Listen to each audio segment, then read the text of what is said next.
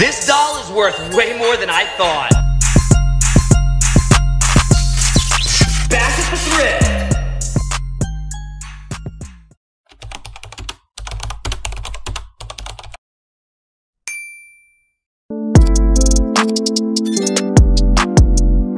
Number 10! Always check those toy bags for bugs. Back at the thrift store, and for $6.99, I was surprised to find this old Transformer bug. This Transformer's name is Venom. It's from 1984 and should sell for around $35 to $40.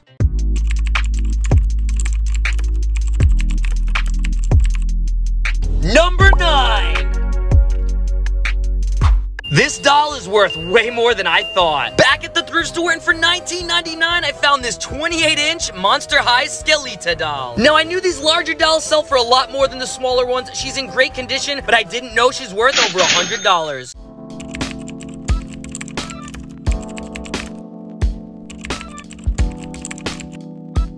Number 8! This is huge. At the thrift, in the toy section, and look at what I found on the bottom shelf. This Yu-Gi-Oh! Dual disc launcher. These things are pretty rare, and they fetch upwards of $100. Be on the lookout for these.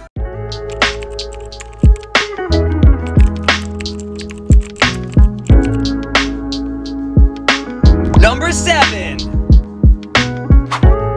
This Lego set's worth over $100.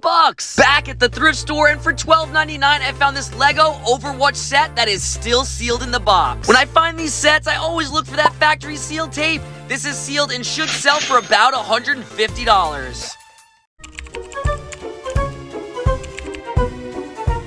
Number 6! This toy is worth hundreds of dollars. Back at the thrift store, and I just found this Jurassic World Hybrid Indominus Rex. I spotted this right away, and it's only $5.99. Usually, these larger dinos are worth a little bit more money. One of these recently sold in working condition for $150. Number 5!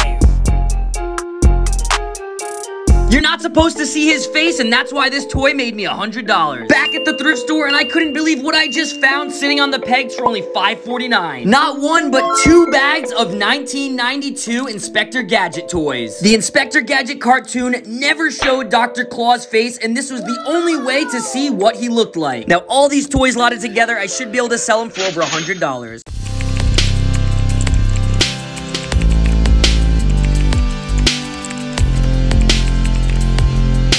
Number 4! I can't believe what just happened at this yard sale. When I first walked up, I noticed this 1994 X-Men lunchbox, but what really caught my eye was over here in this pile of toys. One of the rarest Super Soakers, the CPS 3200, and it had the backpack. These sell as high as $250, and what I didn't notice is there was 2 of them.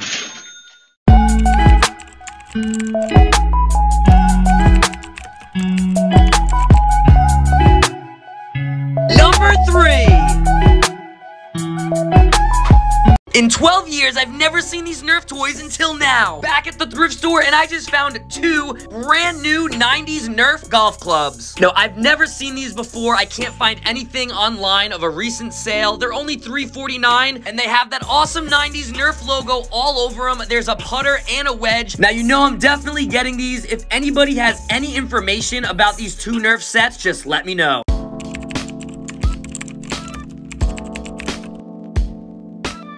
Number 2! After 10 years of searching, I have finally found my favorite childhood toy. When I was 5, on my way back from Disney, the TSA took this away from me at the airport, and I was devastated. It's from the 90s Robin Williams Hook movie, and hearing this bell sound after 28 years flooded me with emotions. I am so excited to finally give this its forever home in my collection.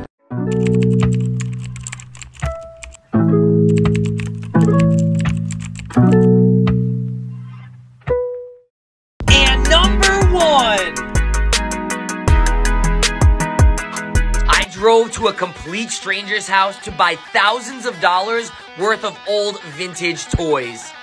I was told that there were so many toys that I should rent a van, and that's exactly what I did, but I was not expecting what I saw when I walked into their basement. The entire basement was covered in boxes and boxes of 70s, 80s, and early 90s toys. I was super overwhelmed, but I dug right in and got to work. I couldn't believe the amount of original boxes from Star Wars to Nintendo to Transformers. I started categorizing everything out, and we worked out an amazing price. But when I left, I realized I left one of the biggest items behind. Part 2 of my crazy vintage toy haul and the $1,000 toy I left behind.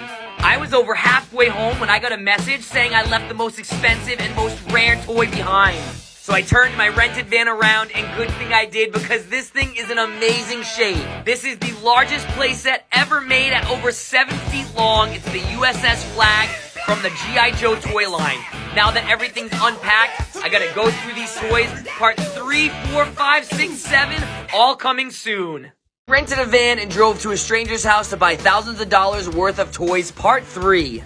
Now, you know I had to do a time-lapse to show you the sheer quantity of what I was up against with this van. As I was unloading, I wanted to go through it right there and then, but I had to get this van back to U-Haul. Also, as I was unloading, I didn't even realize I grabbed some of this stuff. The guy must have put extra boxes in while we were loading stuff up. I've already categorized everything, and now I'm starting to sort the G.I. Joe. Putting the parts and pieces to complete everything is a lengthy process, but this is what I have so far.